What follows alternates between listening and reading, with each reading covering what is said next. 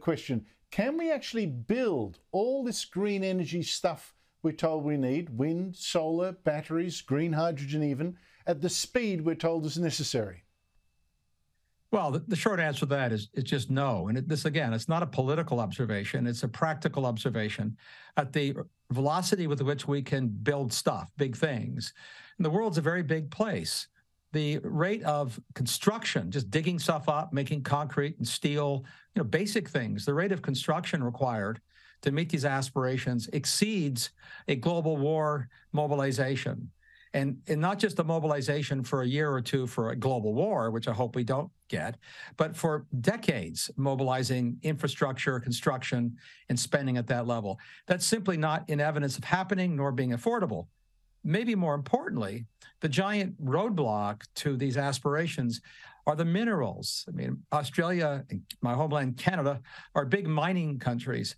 But I can tell you, we know for a fact, and it's, again, not my data, but International Energy Agency data, World Bank data, IMF, International Monetary Fund data, the world is not now mining nor planning to mine enough of the metals and minerals needed to build these machines. And not just by a little bit, but by factors of 400 to 4,000% short of what's required to build all the solar panels, all the batteries, all the wind turbines. We're not even mining or planning to mine enough copper, and one of the most basic ancient elements. We've been mining copper since before recorded history. We know a lot about copper, and we know we're not even mining enough copper to build all the electrical infrastructure and all the machines that are associated with this so-called transition that we want to undertake. And you've seen, we've also seen the prices of some of these minerals that we need for the transition, like lithium in particular for car batteries, electric car batteries, absolutely soaring. And speaking of electric cars, we're told we must switch to electric cars here in Australia, half of all new car sales by 2030, in part by banning cheaper petrol ones. We're told electric cars will in fact get cheaper. We're in fact told that most of the new technology we need will get cheaper. Solar will get cheaper. Wind will get cheaper. Is that true? Well, it's not getting cheaper now. For the last year or two or several years for wind turbines, they've all been getting more expensive. They're getting more expensive precisely the supply chain reasons that seem to be ignored in the green path versus the conventional path. You have to mine a lot of copper and a lot of nickel, molybdenum, and cobalt, and aluminum. And as you increase the demand for those minerals and metals, their price goes up. About 60 to 70% of the cost of making a battery for a car is just in the purchase of the raw materials. Those raw material prices are going up. It's making the batteries get more expensive. So all of the assumptions that these technologies will get cheaper are essentially entirely anchored in wishful thinking about enough metals being mined and those materials getting cheaper. They're not getting cheaper. They're getting more expensive.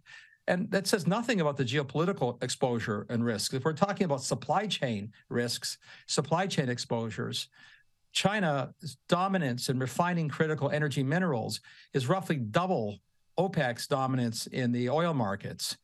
This will not end well if, from a geopolitical perspective, as we keep increasing our dependence on suppliers who are not always exactly friendly to countries like Australia and the United States. And we have this huge focus on getting rid of petrol-driven cars. It seems like the poster child of the enemy, the smirch of the global warming movement. But you make the point that mobile phones and even iCloud, or we could add Bitcoin to that, they're massive users of energy.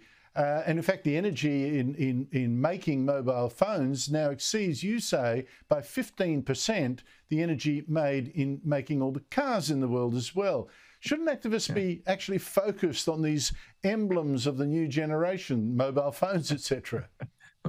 Well, I write about the facts. I actually like electric cars. I just don't believe we'll build as many as people think. Mandating people to use an expensive vehicle is not going to have a good outcome. It's also true that this very energy in our global cloud, our internet, all the devices we like, the zooming we like to do, it's very energy intensive.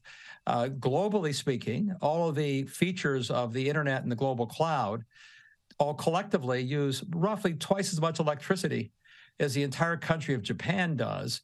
And the growth rate in that domain is actually faster than the growth rate for cars. So it's kind of ironic. You're right. I mean, the tech community wants to buy green. I understand that, and they promote green.